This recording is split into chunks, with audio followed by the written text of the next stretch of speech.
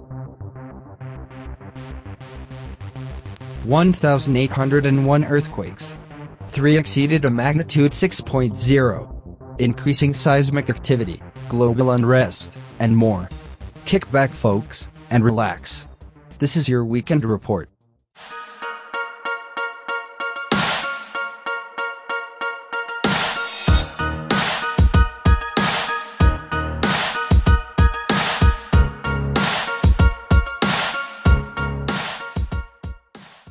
Hey folks. I hope you have had an awesome week. I want to thank you for tuning in for the Earthquake Report. For the record, today is September the 4th, 2016. This video will speak of earthquake data spanning from August the 27th through September the 2nd. It was on this day in 1989, when a magnitude 6.9 struck Alaska. This strong earthquake originated from a remote area of the Alaskan Peninsula. Relatively minor damage was experienced in the town of Chinook, and oil stored at a refinery, some 400 miles away, was sloshed. The Alaska Tsunami Warning Center issued a tidal wave warning for coastal Alaska and British Columbia, but the resulting wave was less than 6 inches high at Sand Point, Alaska.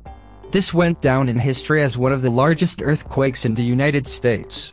This is what's happening. Hermine expected to strengthen back into a hurricane as it creeps up East Coast.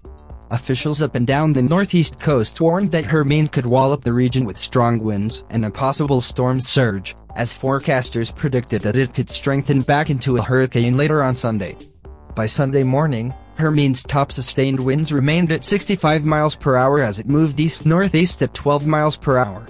It was expected to turn northward on Sunday, was centered about 295 miles southeast of Ocean City, Maryland.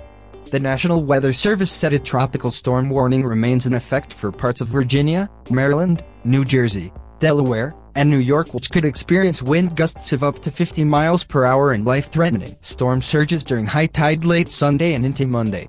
Magnitude 5.6 earthquake rocks Oklahoma.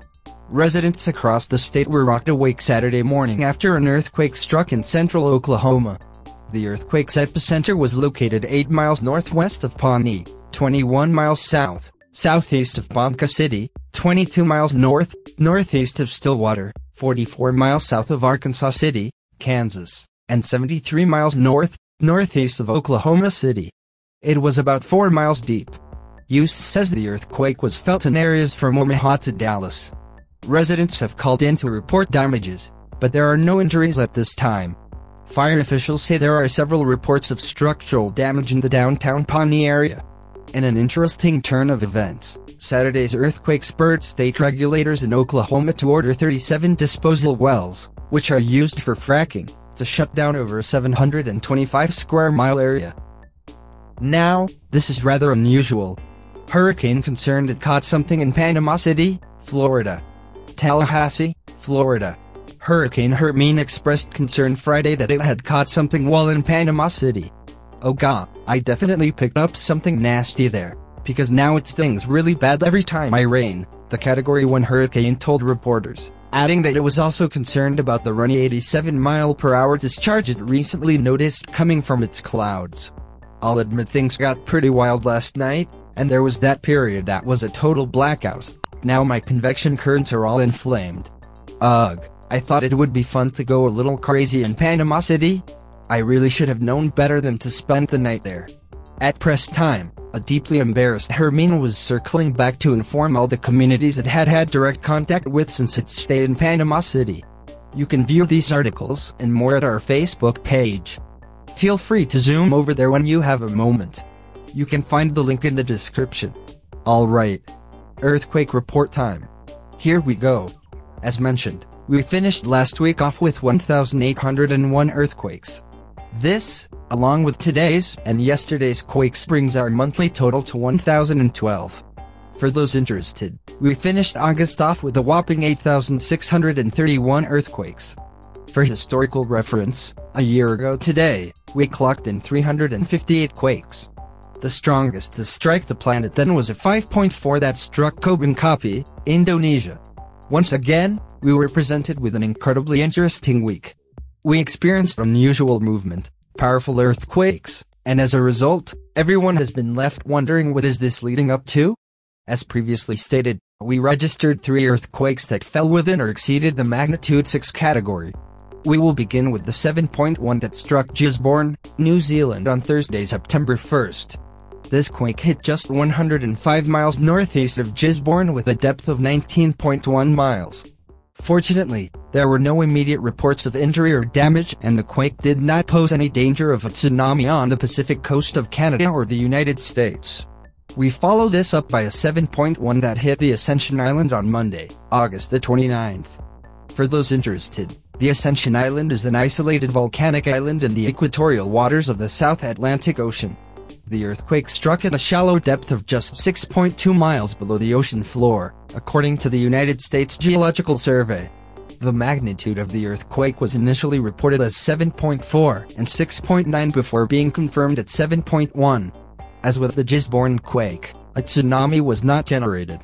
Next up, let's turn our attention to Papua New Guinea, where 6.7 struck on Wednesday, August the 31st. Australian seismologists estimated the quake, which hit in Papua New Guinea's eastern New Britain area, at 6.5 magnitude initially. This was later revised to a 6.7. Earthquakes are common in Papua New Guinea, which sits on the Pacific's Ring of Fire, a hotspot for seismic activity due to friction between tectonic plates.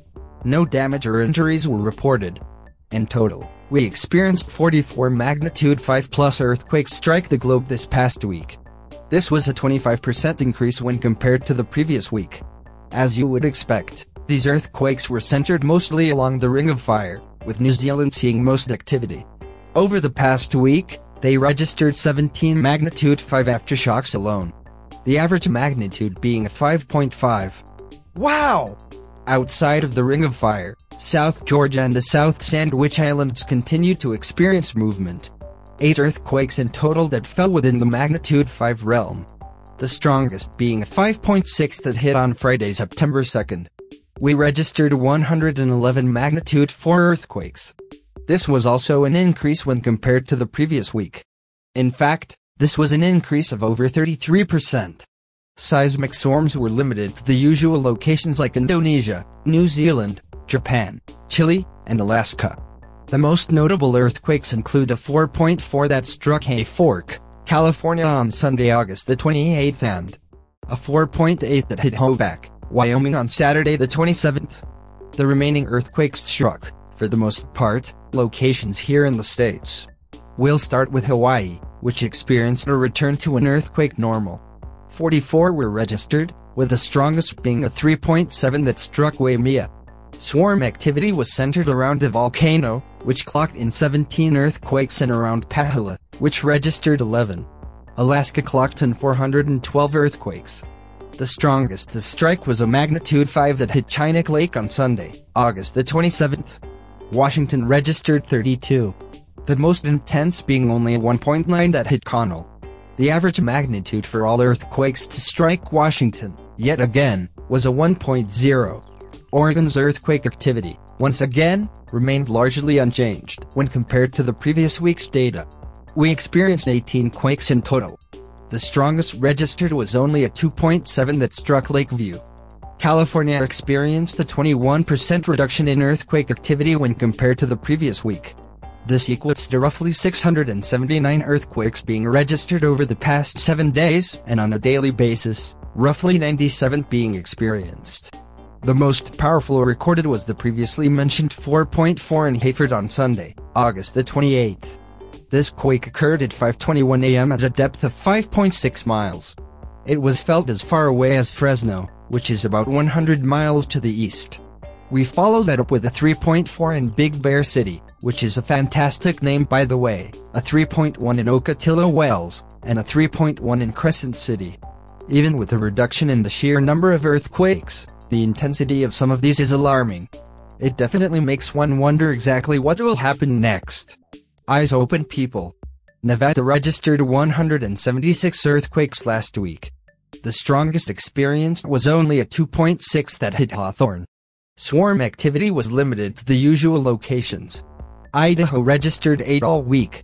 The most intense to strike was a 1.6 in Chalice. Montana experienced 29 earthquakes. This is roughly a 50% increase when compared to the previous week. The most intense registered was a 2.9 in Sealy Lake on Sunday, August the 29th. Swarm activity was limited to Whitehall and West Yellowstone, with each clocking in 6 earthquakes. Wyoming clocked in 74 earthquakes. This is a massive increase of 86%. Swarm activity was centered primarily around Hoback, which registered 45 aftershocks, and Moose Wilson Road, which accounted for 19 earthquakes. The strongest recorded was the previously mentioned 4.8 in Hoback. Interesting. Utah ranked in 11. The strongest reported was a 2.0 in Panguitch. Kansas experienced 7. The strongest being a 3.2 in Ellis and 3.0 in Caldwell. Oklahoma clocked in 17. The strongest experienced being a 3.6 that struck Perry, a 3.6 in Enid, a 3.2 in Pawnee, and Medford with a 3.0.